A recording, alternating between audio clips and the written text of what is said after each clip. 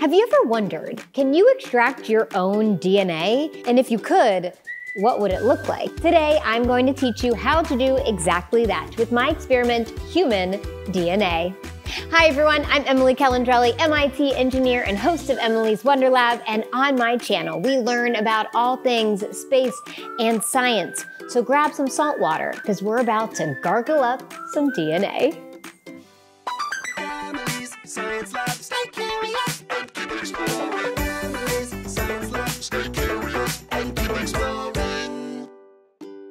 Today, we are extracting our own DNA. But before we do anything, I want you to put your isopropyl alcohol at 70% concentration or higher into the freezer and let it cool for at least an hour, ideally overnight. What you need for this one is 2 cups of water, 1 tablespoon of salt, a couple drops of dish soap, and a cup.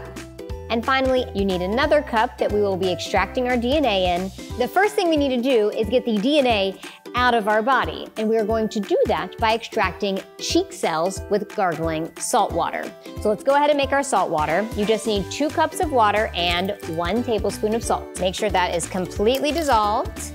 Now you want to take a 1/4 cup of the salt water. Oops. And now we are going to try to gargle as much of this as you can. It might not be the full 4th cup, that's okay. But to prepare your mouth, you can try to bite the sides of your cheek and just swish your mouth around a little bit. You're trying to get as much of those cheek cells off your cheek as possible. So we are going to swish this around and gargle it a little bit for 30 seconds. You ready? Here we go.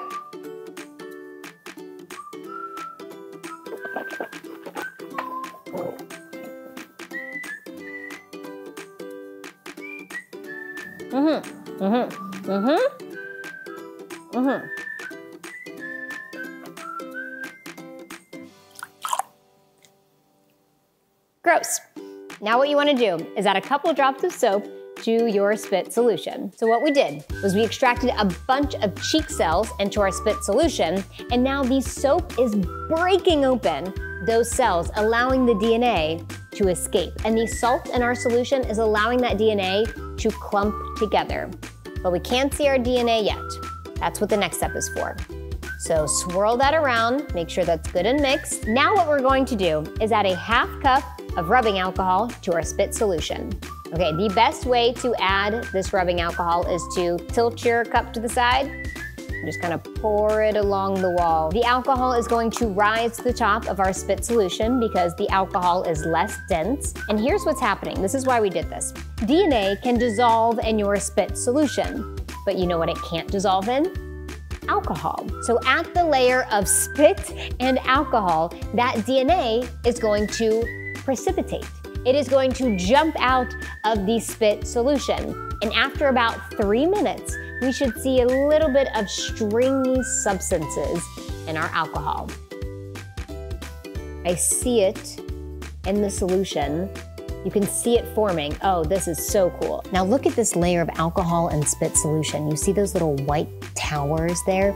That's the DNA precipitating out of my spit solution into the alcohol. If you've waited 3 minutes and you still don't really see anything yet, just be patient and wait a few more minutes. This is so temperature dependent, and if you just took your alcohol out of the freezer, it'll work faster. But if it's warmed up a little bit, it might take 10, 15 minutes for these to show up. So you just really want to be patient here. And if you've ever done the DNA strawberry extraction experiment, you know you can really scoop up a big clump of DNA with that one.